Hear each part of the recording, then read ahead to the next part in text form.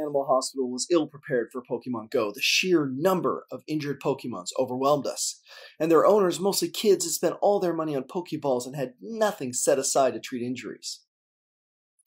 Pitting a Magikarp against a Mega Tyranitar results in a poor outcome. We're good, but we're not that good. And there were other things we were not prepared for. Okay, so what is this? This is a Charmander who evolves into Charmeleon and eventually a Charizard. That giant dragony thing? Yeah! Breathes fire, flies around. Oh, lovely. Yeah. How the hell do you give an injection to a squirrel? Hi, Mrs. Kaiser. It's Dr. Walton here. Picture. Yes, Anakin is fine. The procedure... Pikachu. The procedure... Yeah. Pikachu. Pikachu. Pikachu. And, yeah. Pikachu. And Pikachu. seriously, so Pikachu. The Charmander evolved. It's chasing a pigeon. I got more Pidgeys. Are you the Pidgeotos? No. How many do we have now? 20? What are we going to do with them all? Oh my god, it's a Charizard!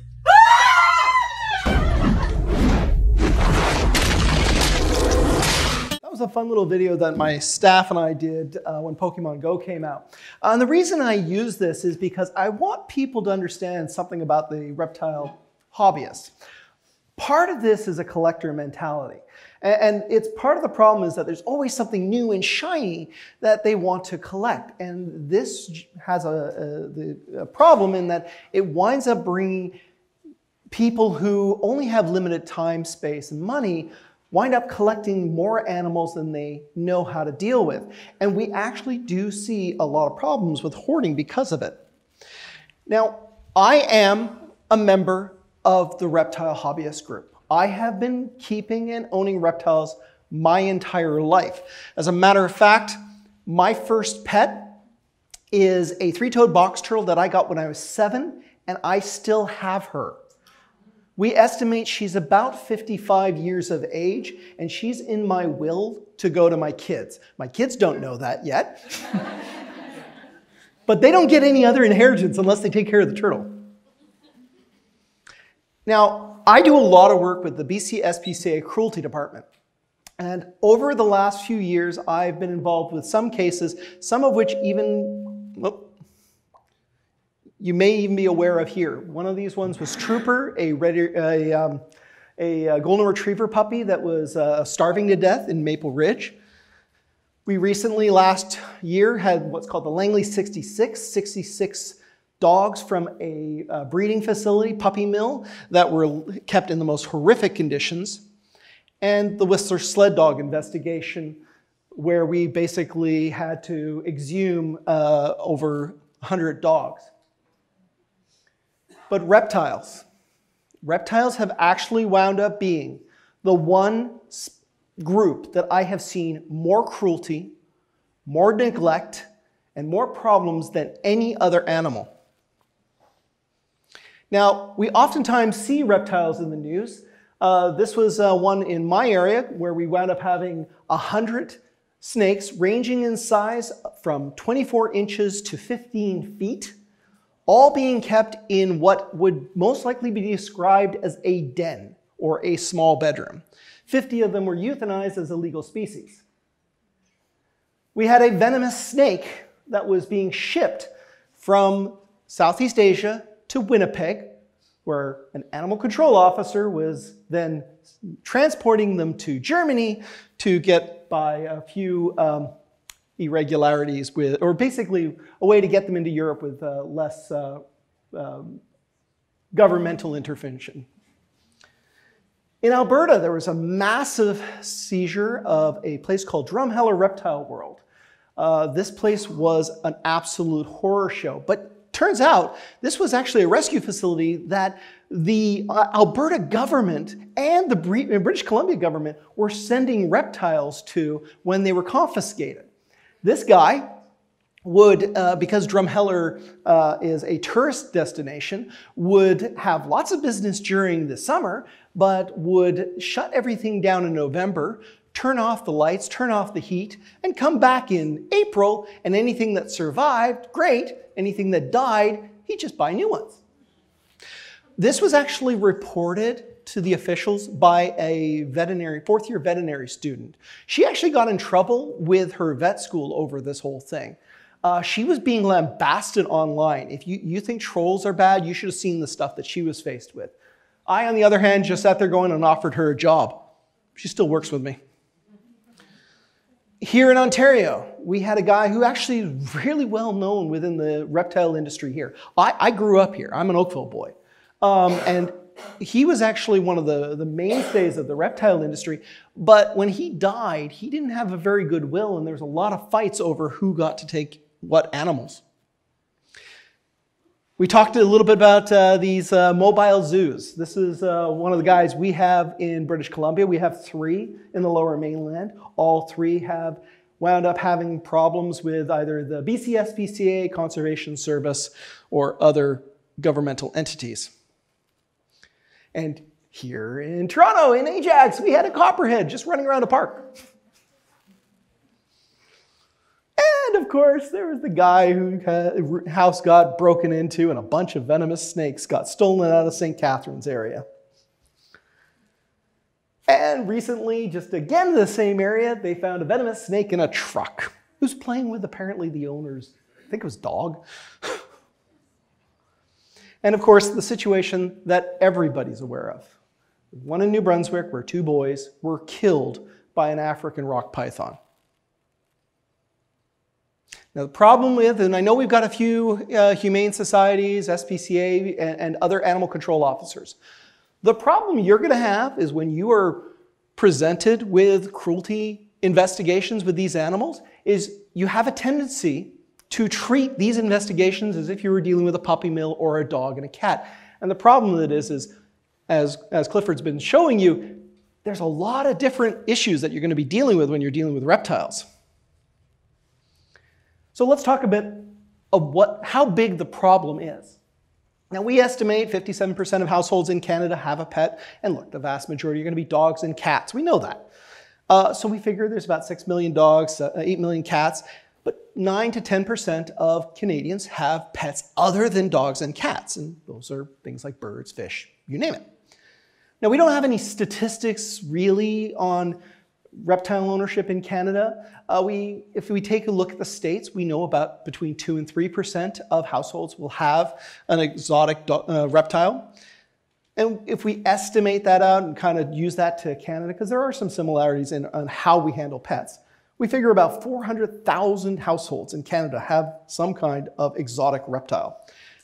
100,000 just here in Ontario.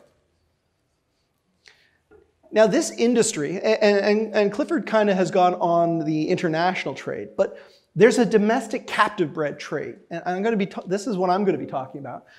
And that trade really didn't start up until about the 1980s and 1990s. By the time we came to 2011, it was like a $1.4 billion industry. And these were mostly North American small businesses that were producing animals for local consumption, but also for the international market. And a lot of these were small-time breeders who started to see money and started to build into bigger and bigger numbers of animals. And these businesses have expanded, so there's basically been shipping a lot of these animals out of the country. In 2009, 11.3 million reptiles were exported out of the United States. Granted, the vast majority of those are reddish sliders. There's big farms down in the Carolinas. But we still have a large number of reptiles being imported, 900,000. The other thing that's really interesting from the pet perspective is this is actually one of the few areas, or this is actually the area of the pet industry that's growing the fastest. As a matter of fact, they're seeing an increase of 70% over, I think it's 10 years, 12 years, in how many people or how much business is associated with the reptile trade. Yet, if you look at dogs and cats, that's only a modest increase of 35%. How many animal control officers do we have here? Okay, you guys will be interested in all of this because I'm going to tell you this. Your problem is going to be snakes. Lots and lots of snakes. Why did it have to be snakes, to quote Indiana Jones? The problem is, these are extremely valuable animals. You can make a lot of money if you know what you're doing, or lose a lot of money if you don't. And the thing is, you can keep large numbers of them in very small areas. For the last 20 years, these have been the animals most sought after. These are the ball pythons. This is what they look like. And the nice thing is they only get about that big. And they are able to be bred into all kinds of cool colors and patterns. Now, back in the 90s, a guy named Bob Clark came up with the first albino ball python. That was retailing for about $15,000. The Pieds came along. They were retailing, that was a really cool morph. They were retailing for $25,000. That was in 1997. There's a big distributor down in the New England called Nerd, and Kevin McClurry basically produced the first spider morph, which was worth about 25 grand. And this was a pattern change, so it made a lot of people excited. But the problem with it is these all come up with a neurological problem. Their heads kind of do this wobble. So basically, we're breeding in a pattern at the expense of the animal's brain power, basically. The pinstripe, which is a morph of the spider, also has the same issues. And more recently, we're starting to see the super black pastels, and this is producing a lot of interesting animals. And of course, the last 5-10 years, bananas and corals have been really, really popular. Now we're getting into scaleless snakes too. That seems to be the new trend. I want to talk about this one. This is an ivory ball python. Gorgeous snake, black eyes, kind of a creamish color. These were going for about $125,000 when they first came out. People were like, this is cool. The problem is they found out that you could take two lesser morphs and breed them together and get the same thing, and all of a sudden the price dropped. I actually own one of these, which I bought for $200. And that's actually the very snake that I own. This is the current value of the wild ball python. Value in terms of, yeah, you could go to a pet store and they'll sell them for 75 bucks. But anybody in the reptile trade won't buy them. As a matter of fact, you go to a reptile show, they'll just give them to you because they just want to get rid of them. Because part of the problem with the breeding is occasionally you produce these and there's no market for them. As a matter of fact, and we were just talking about this just at the end, I have euthanized over 40 of these in the last 12 months. Now, in all fairness, I did rehome one. 3 months later, it came back. That's just 40. You don't want to know how many red-eared sliders I euthanize on a yearly basis. They're an invasive species in British Columbia. The last time I took a count in a year was over 200. And I love turtles. So you'll understand I'm a little pissed at this stuff. Now this is the Princess Diamond. She was a white leucistic boa owned by a guy in the States called Jeremy Stone. The reptile community lost their ever-loving mind when this animal was found because it opened up basically the entire boa market to the same thing that ball pythons were going through. The initial estimated offering was that these were going to go for about $65,000 a pop. So that one snake would produce 10 to 20 animals. So yeah, you could see that it'd be worth $1 million. Now, of course, there's always little complications. Turns out this animal had been stolen from a zoo in Brazil. Brazilian government didn't quite appreciate that, so they sued him and they got the snake back. And him and his wife actually pled guilty because they actually practiced the smuggling operation. This, yeah, you guys, one of these days you're going to walk into a basement like this. This is 1,400 animals. This is half of a basement. There's another wall on the other side. 3,000 animals in one basement. And they're now making equipment specifically to provide these types of breeding facilities. Here's the problem. This whole thing is a pyramid scheme. This whole market is designed to breed this animal into all of these colors And the problem is, there's no end market. You go to PetSmart, nobody there is going to spend $400 on a fancy ball python. The whole market is designed that the big breeders sell to lower breeders, who sell to lower breeders, who sell to lower breeders. So then you have things like the ivory ball python that was used to be 100 grand, now worth 200 bucks. Well, or now, some of the morphs I can't find homes for. Now there's two types of genes, dominant and recessive. Dominant means that you produce one and every single one of the babies will look like that. But you can understand that how quickly the price would drop if that was the case. Now recessive genes, they're fun. Recessive genes mean you breed that animal to another animal and the babies don't look anything like the one that you want. You then have to take the brother and sister, breed those two together, and a very small percentage, 25%, will actually show both versions of the gene. And now you can start breeding. So you get much more value out of a recessive gene.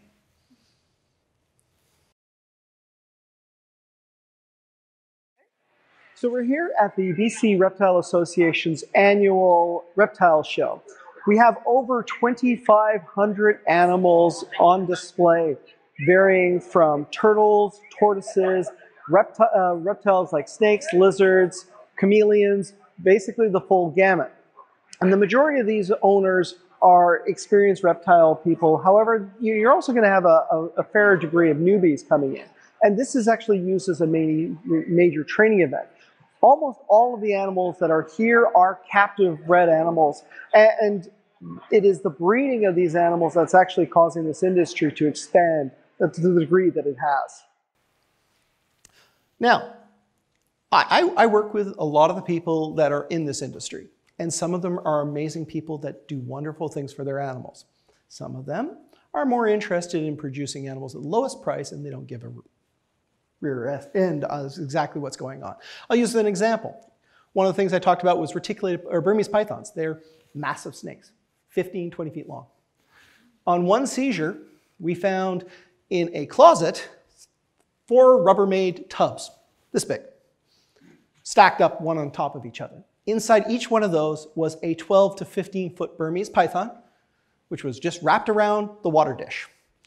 So some breeders, problematic. The thing is, it's a cash business. It's low overhead. There's always new people coming in thinking that they're going to be the next Kevin McClure and make millions. There's a specialized market, and there is a certain degree of money laundering. Why? Because very few Canadian Revenue Agency officers can say, oh, that's a $60,000 snake. That's an $800 snake. So you can do some creative accounting. Now this is for the current laws in British Columbia and Alberta.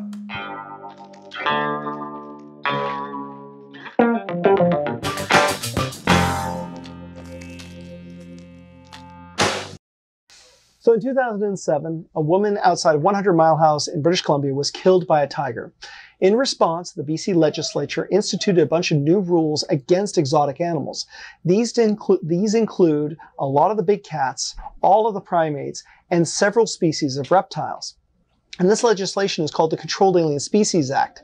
So you might be wondering why we are filming this. And the reason is these animals are all illegal. I can't show you them. But we still want to cover the topic, so we're videotaping this. When the legislation was announced, I had a pretty good idea that there would be some of these animals surrendered to the SPCA. So I decided to apply for what is called my Controlled Alien Species Rescue Permit. And lo and behold, the legislation became law, and they did not have a rescue set up for them. And the first day, the SPCA wound up acquiring a Nile monitor that was brought to Dewdney Animal Hospital. Well, thanks to the work of the SPCA and a little bit of media attention, the government got their arses in gear, and lo and behold, I now have a rescue permit. Now, the advantages are we can actually take in these animals. The disadvantages, I'm the only facility. That means over the last 8 years, we've wound up having a variety of species of crocodilians, venomous snakes like rattlesnakes, as well as giant lizards and giant snakes.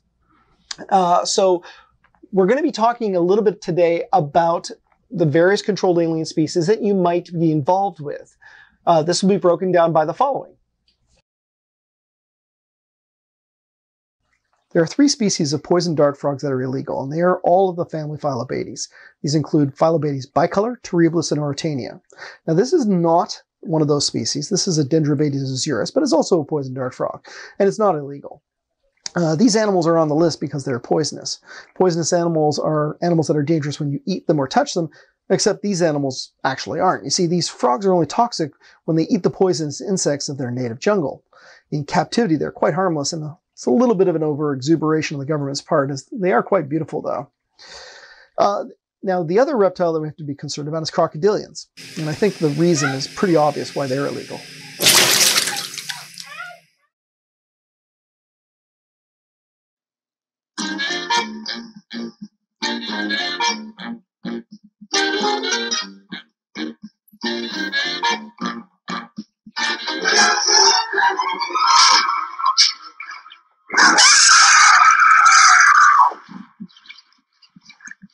This engine's still warm. Say, did you see the skid marks out here? They go at a direct right angle to the direction of travel. No digs in the macadam either. Somebody was hurt. There's blood all over this thing. What is this black menace that kills everything it sees and hears? No human mind could imagine the enormous destructive power of this maddened, killing thing. If you're young people in love, look out. If you're driving a lonely road, you're as good as dead.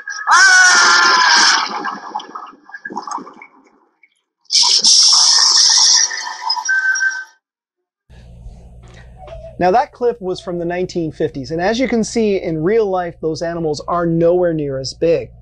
Now, illegal lizards are broken down into 2 categories. The first are the venomous lizards, such as this one, the Gila monster, or Helodermata suspecticum. The other one is the Mexican beaded lizard, the Helodermata horridium. Now, these animals, as I mentioned, are venomous, which means that they are dangerous when they bite you. Now, good news is their envenomation process is a little bit different. Their saliva is venomous, and because they don't have fangs, the only way for them to hurt you is to literally chew their venom into your skin. Now, that means that the rule here at Dewdney is that if you do get bit, you have to limit it to only 5 minutes. Beyond that, that's a problem. Now, and all kidding aside, these animals are relatively safe to deal with, but because of the venom, we do understand why these animals are considered illegal. And the second type of lizard is the members of the family Varanidoid, and these are also known as the monitor lizards. The best example would be the Komodo dragon, and as you can see, these are powerful animals with strong tails for striking, and their jaws are very powerful with lots of teeth that are capable of shredding. Their bite is also quite dangerous because their teeth are covered with bacteria, so a prey item, even if it survives the initial attack, will shortly die a few days later from sepsis. Now, these animals are completely inappropriate for the vast majority of owners because of their large size and aggressiveness. On the other hand, these are actually one of the smartest reptiles going. These animals are capable of learning simple tricks. For instance, this lizard is trained to follow a tennis ball, as well as they have the ability to count. If you train a lizard that there are 6 eggs hidden within its cage, and then one day provide only 5, they will tear their cage apart to find the 6th egg. So while these can be wonderful animals for individual owners, they are so large and so powerful that they are considered inappropriate. And if you do come across one of these animals in any investigation, care has to be taken.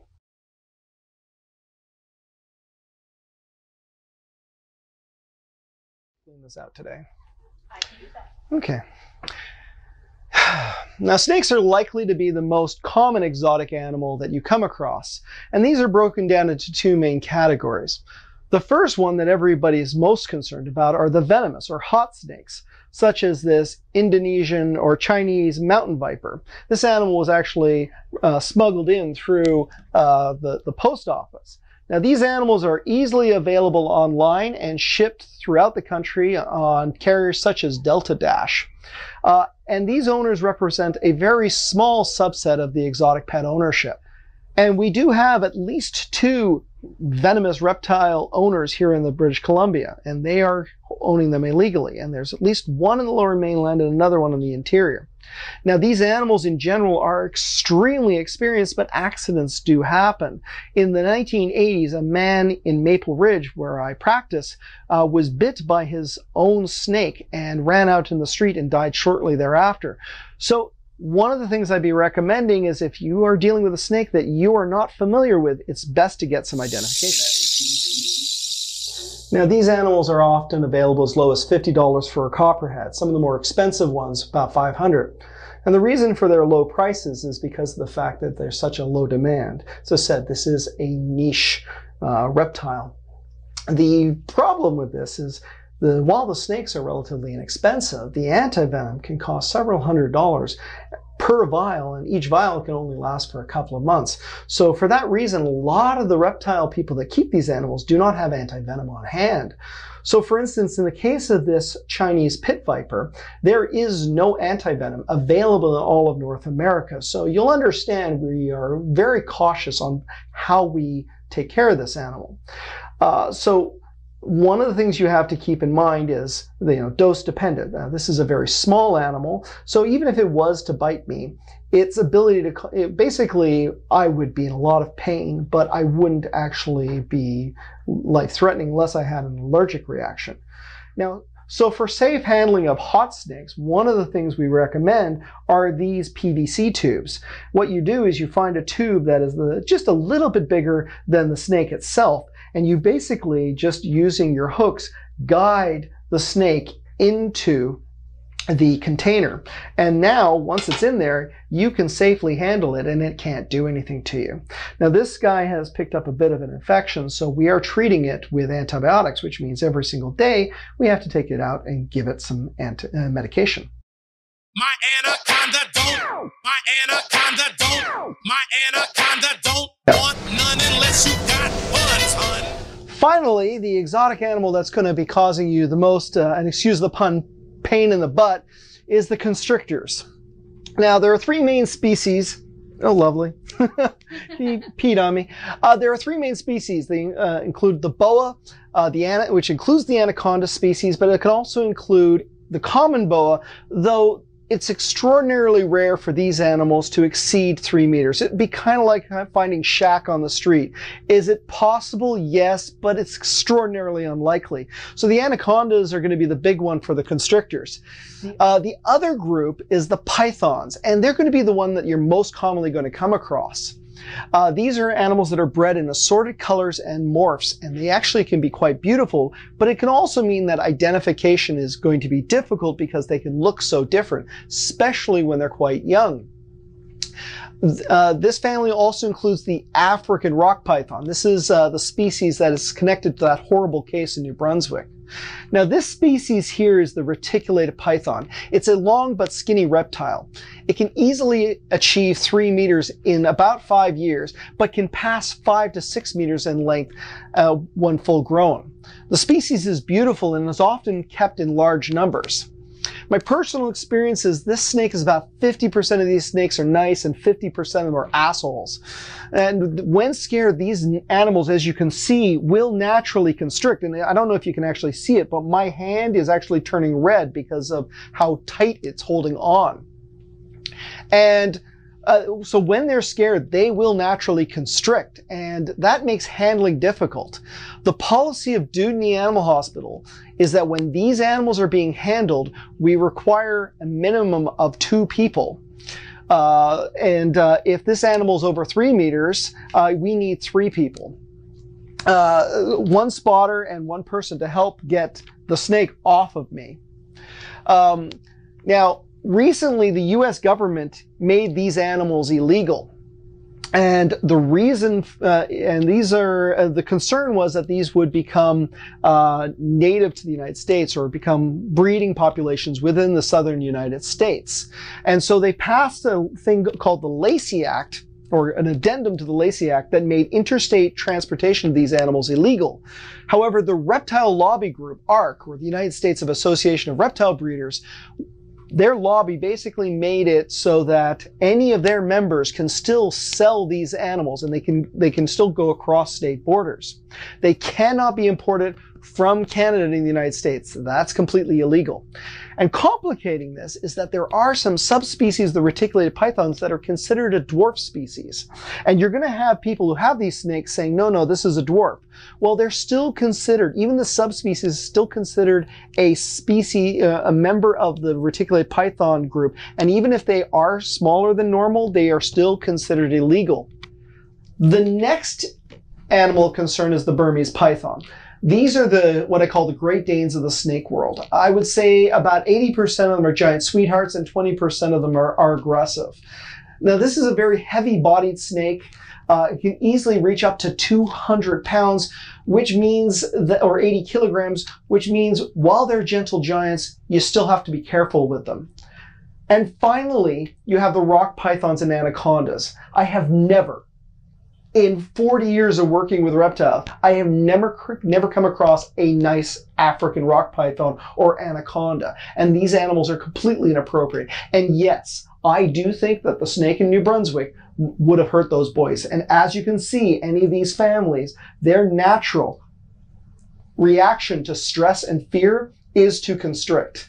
And now I'm going to have my lovely assistant help get this snake off of my arm because it's starting to hurt. That's it, and that's good. My anaconda don't. My anaconda don't. So, how do you work up a reptile or exotic animal inspection? One of the things I'm going to tell you right now is you're going to need a veterinarian.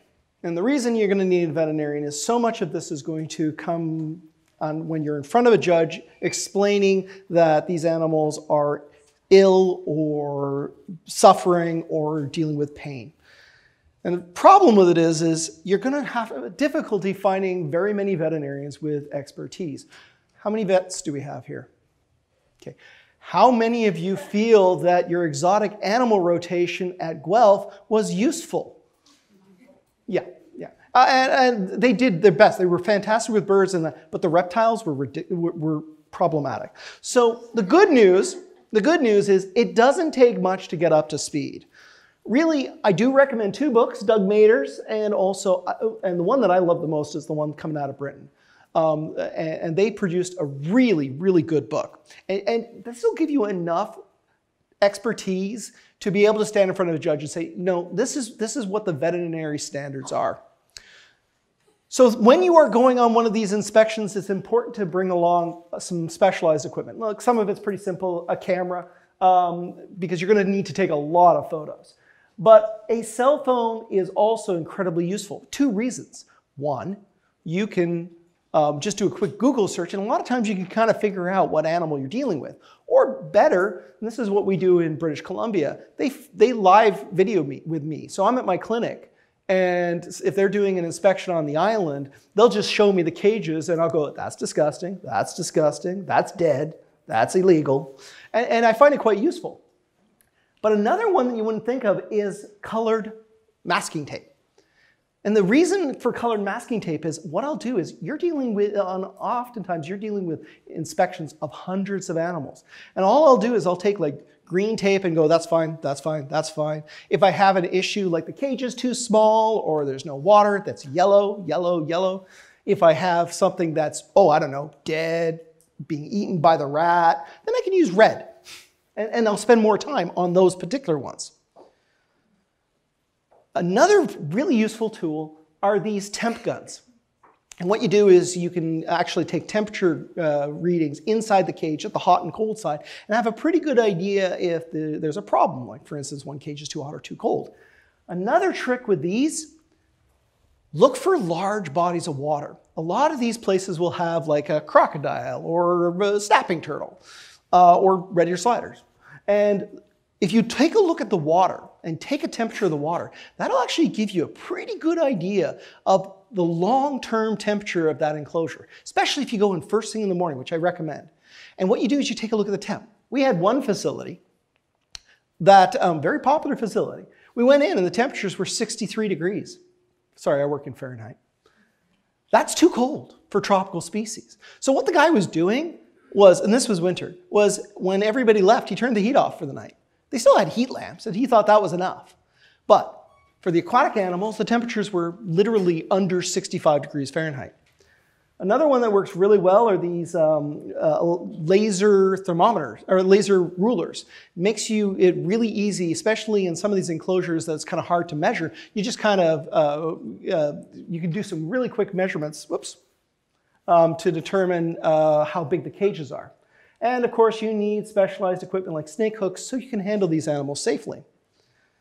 Now, these are my turtles, Pokey and Nancy. Pokey is one that was dumped off on me, but Nancy is the one that I've had my entire life.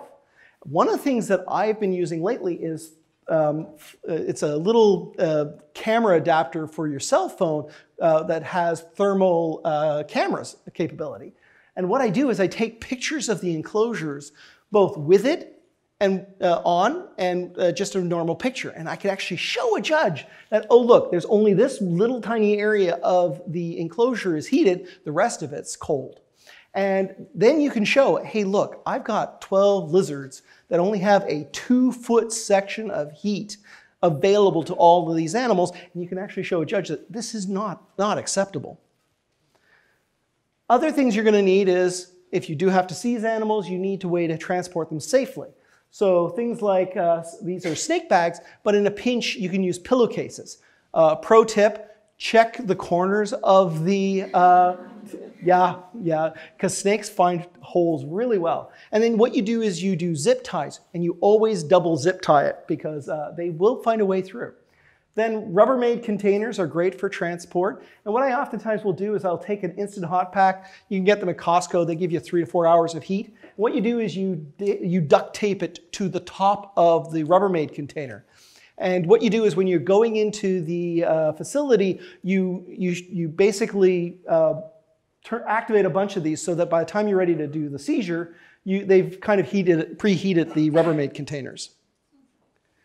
Now, when you're doing the inspections, how many of the officers that are doing this feel comfortable assessing a reptile facility? Are you okay? Yeah, so yeah, that's good. A lot of times people aren't. And so there's going to be things that you want to look for, specifically caging.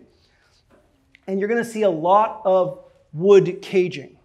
And this is going to be a common refrain in that I say that reptile people will spend $1,500 on a snake or a lizard and bulk or complain if they have to spend more than $50 on caging.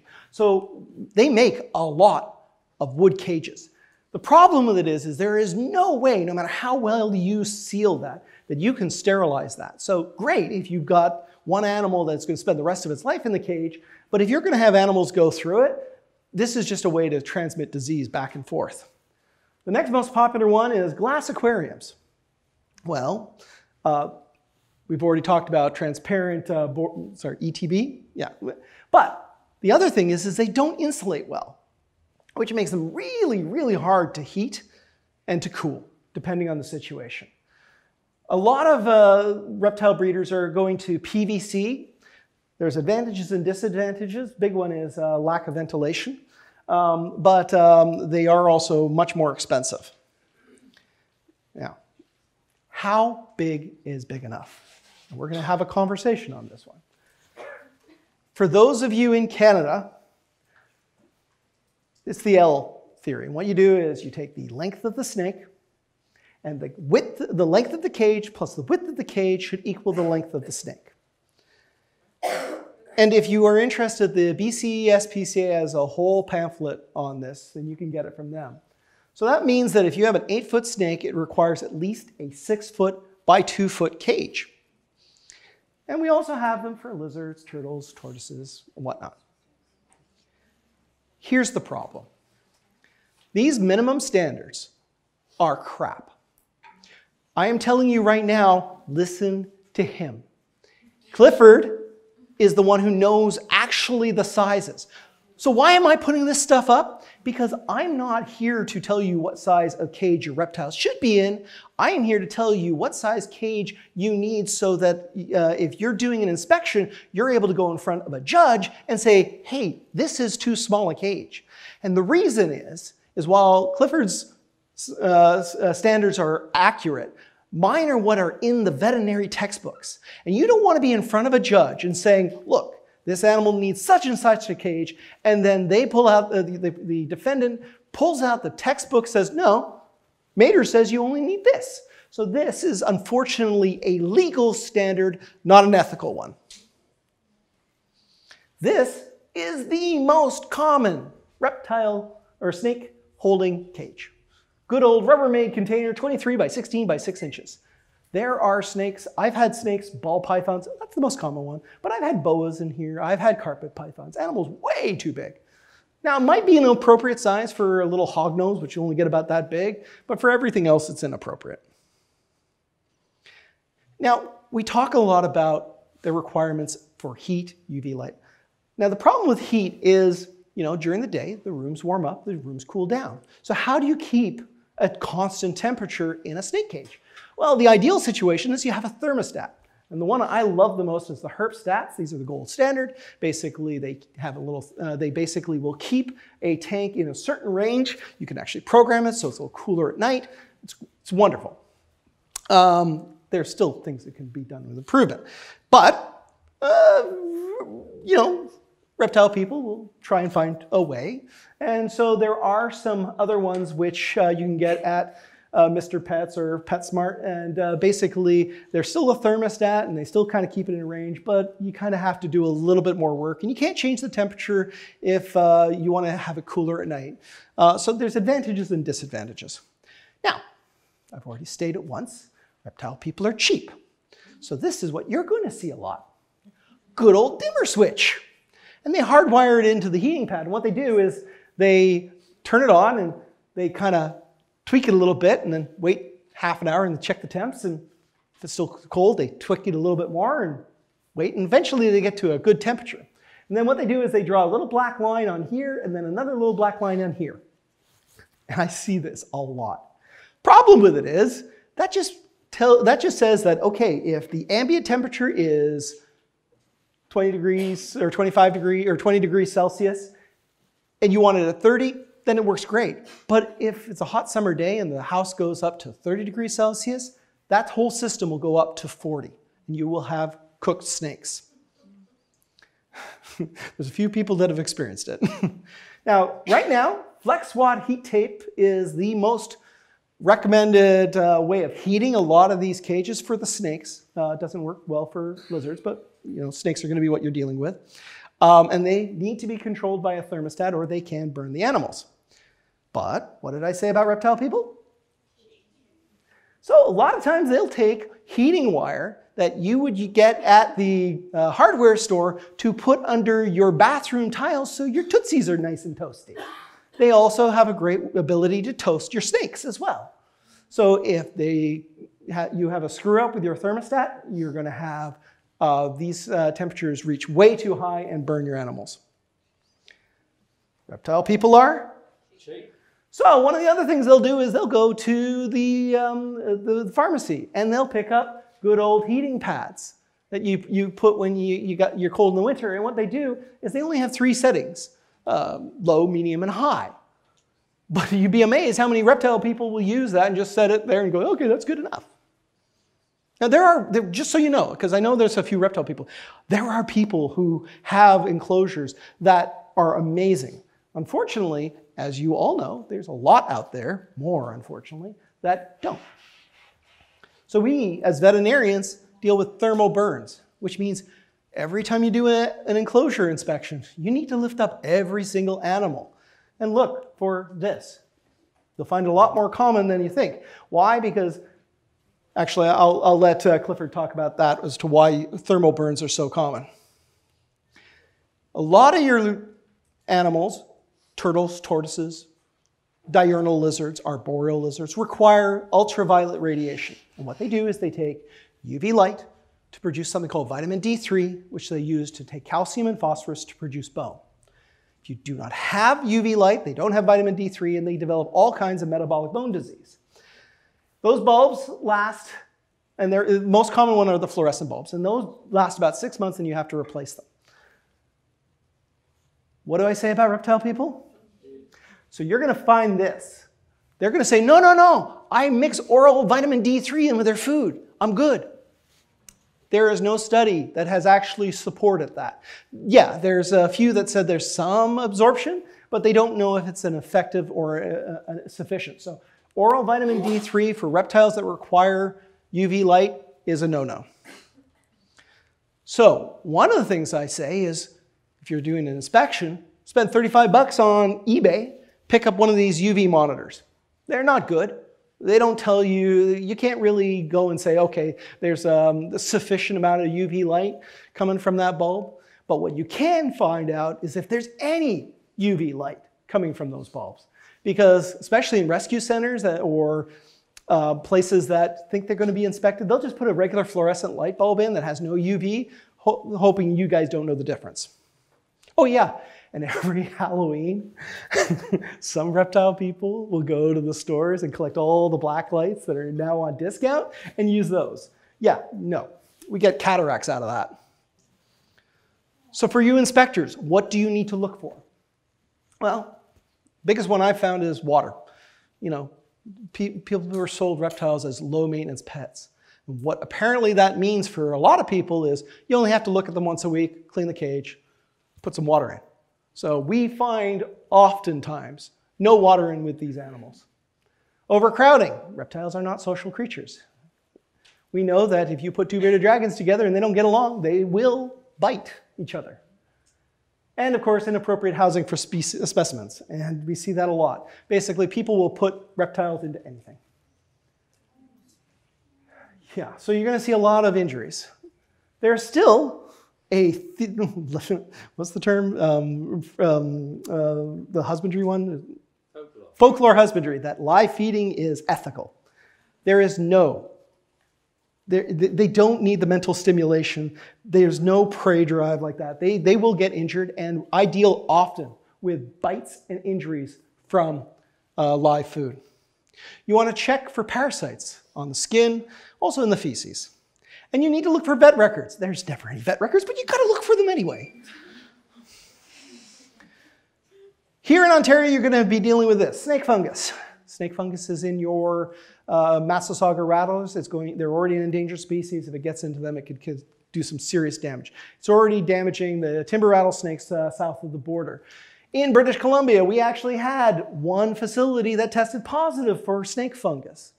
The problem with it is these animals were, even though I told the guy to euthanize them, he kept them. And he was keeping them in his quarantine facility. The problem with the quarantine facility is you had to walk through the quarantine facility to get to the rat bins that he was selling to the reptile community as feeders. Yeah. Okay. Inclusion body disease. Now, I got lambasted by the breeders of British Columbia a couple of years ago because I started explaining to them that we're starting to see inclusion body disease in reptiles here in British Columbia. They thought I was full of it. I finally had to pull out that a board-certified pathologist had identified this, and that we had sent samples off to the University of Florida for PCR testing before they believed me. And this is a growing problem that you're going to be finding within the reptile community. Chytrid fungus. It's wiping out frogs all over the globe. We had an outbreak, a bunch of tree frogs that died suddenly in British Columbia. Unfortunately, the owner had frozen the frogs. So when they came to me, we did histology and we had what looked like chytrid fungus, but we couldn't do any PCR testing to confirm it. Now imagine if they had aquatic frogs and they had done a water change and flushed that water into our sewers. Well, we'd have a lot of dead frogs in British Columbia. This is an example of inclusion body disease. The snakes roll over, they have severe respiratory signs, it's horrible. Ranavirus. You recently had a couple of cases of ranavirus here in Ontario just a few weeks ago. This virus has a very high mortality in box turtles, but it also has a very high mortality in frogs. The Conservation Service will be closely monitoring for this. Now, you're lucky. You get to see some photos. So if any of you are uncomfortable with really disgusting photos, this is the time to leave. But the reason I can actually show you these photos is because the person who had done these to these animals surrendered them to the BCSPCA, who surrendered them to me, which means these are my animals, and I get to show you pictures of my animals. This is a frilled dragon. Does this look like a healthy animal to you? Mouth rot, severe dermatitis, emaciation. This is what we found all over the skin of this animal.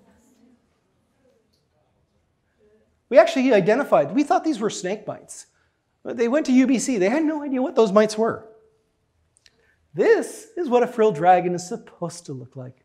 What do you think? Healthy? This is a leopard gecko.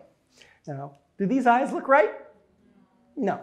See, these eyes had an accumulation of debris. That's what you see here and here. Now, do you think if you're doing close inspections of your animals, you'd notice that?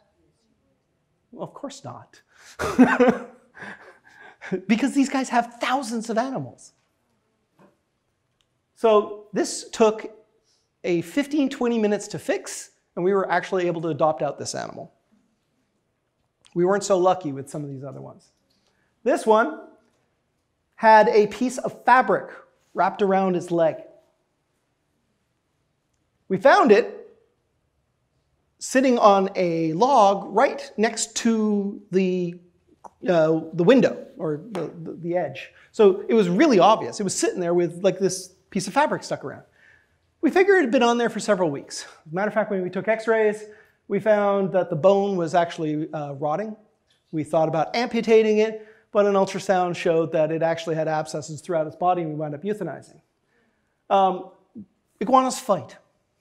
Keeping a bunch of male iguanas around together is just a recipe for disaster. As a matter of fact, iguanas are horrible pets. They should never be kept.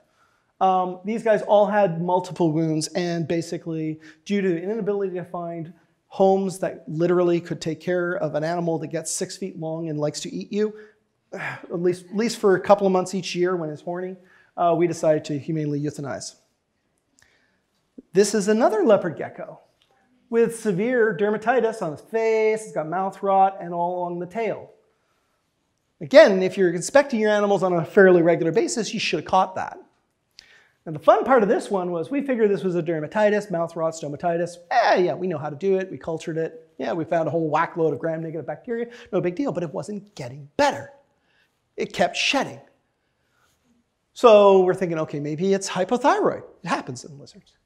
Finally, we took a sample of it, and it turned out to be something called CANV, or yellow fungus of bearded dragons. This is a bearded dragon disease. Now, there's lots of bearded dragons in this facility. So now we have a facility that has taken a disease that has devastated the bearded dragon community and put it into leopard geckos. Just so you know, we shut down, finally, this perfectly 110% healthy chameleon. 110% healthy. Finally, after 3 months, we got it from this to this. Tube feeding every day by my staff, because we really wanted to have at least one, well, we had one other. We wanted to have something survive this. And after 2 months, we felt it was in a good enough condition that we could take it off of tube feeding. We did, and wasn't acting right. So I brought in a board-certified veterinary ophthalmologist, and it turns out he's blind. So I'd spent 2 months rehabbing this one only to euthanize. When you're doing your inspections, keep track of statistics. This is going to be the most useful thing when you're talking in front of a judge. And what you do is when you're doing your cage inspections, put a little blue dot if there's no water, the cage is too small, yellow, red if the animal is in distress, ill, sick, or anything along those lines. And then you can actually have situations, you can put multiple dots, cage too small and no water, or all kinds of things. And the advantages are you can come up with statistics to show the judge that 60% of the animals didn't have water. 60% didn't have cage, or you can use those statistics to show not just the problems with individual animals, but that it's a systemic problem. And don't forget the food. You have to maintain the same quality and welfare of the rats and mice that you're feeding to the animals as you do the animals themselves. And reptile people are horrible for this. Am I running out of time? No? Okay. So, a couple of things. You need to make sure that they're healthy. You need to kill them ethically. And what I mean by that is there's two ethical ways. The first is you take the mouse by the base of the tail and you go on an edge of a table, breaking the neck. And then you take the mice and you twist it. It's called cervical dislocation. Anybody want to do that? No. The other way is CO2. It's actually a very humane method. The problem that is reptile people are. So what they will do is they will take baking soda and vinegar and mix it in a thing and put it in, and hopefully it'll kill the mice and rats. Even the slightest airflow will disturb the laminar level flow on the surface and will allow for enough oxygen to keep these animals alive for a prolonged period of time. So you need to have a tank. So you need to see if those facilities have a CO2 killing chamber for their mice and rats. They don't, because they're feeding live. They just won't tell you. And sacrifice some of the mice. Look, you're not going to find homes for them anyway. Sacrifice them all. They're all going to be bad anyway. They all have mycoplasma because these facilities are horrible. So this is a mild to moderate lung on a rat. It's common. I don't like it, but it's what I'd be expecting. This is a moderate to severe lung. And this is worse than what you see on cigarette packages trying to make you not smoke. 30% of the mice had this, 30% had this, and the rest had that. And the reason is they were keeping the mice in the same building as the reptiles. Well, all those heat lights, the whole building heated up to like 35 degrees Celsius. So the rats were kept at that temperature as well. And they suffered. As a matter of fact, when we walked in on that inspection, one of the rats was being eaten alive by other rats. I'm going to do yeah. This is the story of many of the reptiles and amphibians who are sold at PetSmart and other pet stores. At Reptiles by Mac, a massive exotic animal mill, a PETA eyewitness saw countless animals arrive in tiny containers, sometimes from halfway around the world. These turtles frantically clawed at the side of the crates, desperate to get out. In its 2 warehouses, Reptiles by Mac kept tens of thousands of animals crammed in filthy, barren plastic tubs, often without adequate food and water. Parched and dehydrated animals clamored for water and drank for several minutes after being given water by PETA's eyewitnesses.